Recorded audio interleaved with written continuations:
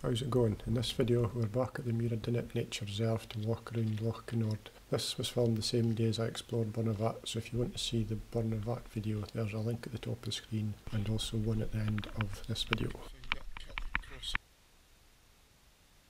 Loch Kinord is about 1 mile long and was formed from a glacial kettle hole. There are some amazing places on your doorstep to explore. If you're a local, hopefully these videos will give you an idea of what to expect if you decide to get out and about. If you're not a local, then just enjoy the amazing scenery as I randomly walk past the camera showing off the Scottish countryside.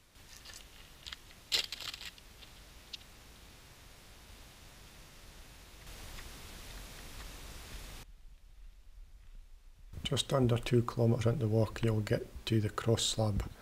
This is a 9th century pictostone, and if you look close enough you can still see the markings.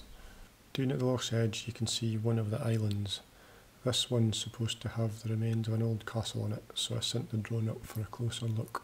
As you can see there's not much left, if anything, of the 14th century castle.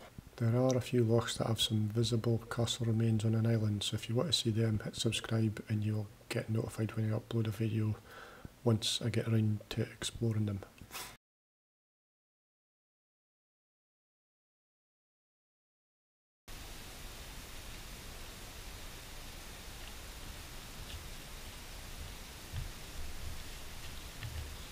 Along to the next island, which is the remains of an Iron Age crannog.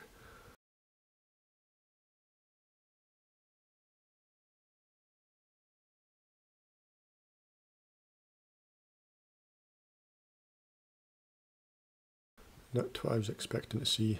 I was expecting to see something resembling this crannog at Loch.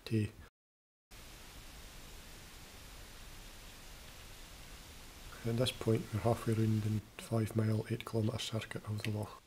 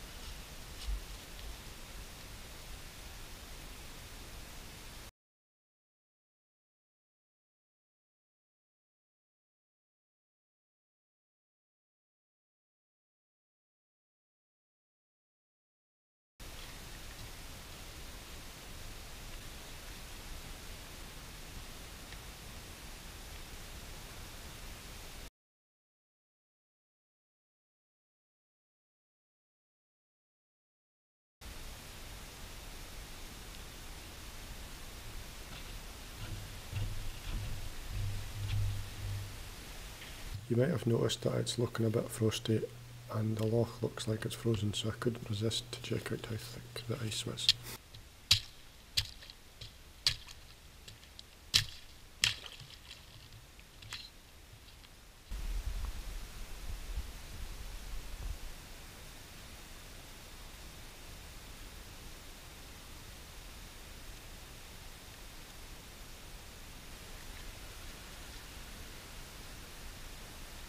These are the remains of a small settlement next to an old lime kiln.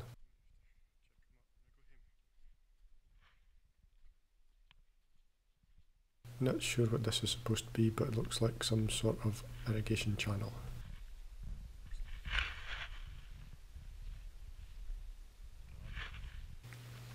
Approaching this bridge you will see the road to the left, which means the walk is almost done and we're back at the visitor centre. Thanks for watching and see you next time, and don't forget to subscribe if you want to explore Scotland with me.